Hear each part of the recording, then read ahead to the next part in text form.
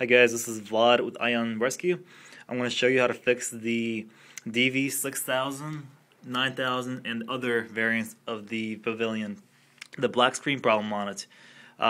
This laptop is currently experiencing it. Let me go ahead and shut it down for you and show you that it is what it is. This is not a permanent fix. The problem does come back every time, but it's a very easy way to fix it.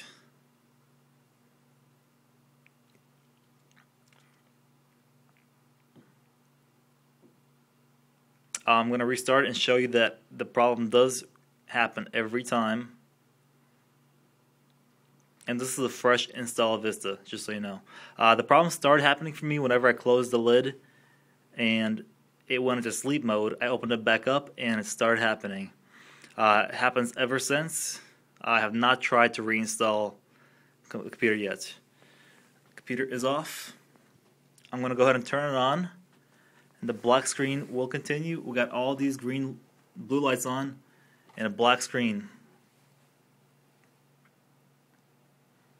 It will remain like this forever. It also makes a little noise in the DVD drive when it starts up, and also will shut down and shut back off. Start back up.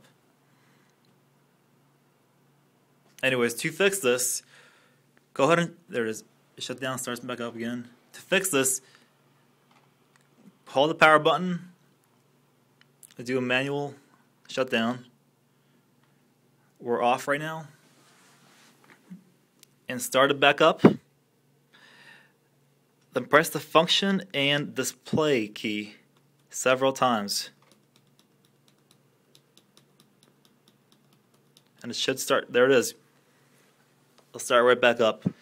This is not a permanent fix, but it does fix it temporarily. Starting it is not that hard. Thank you very much. This is Vlad with Ion Rescue. Hope to see you again.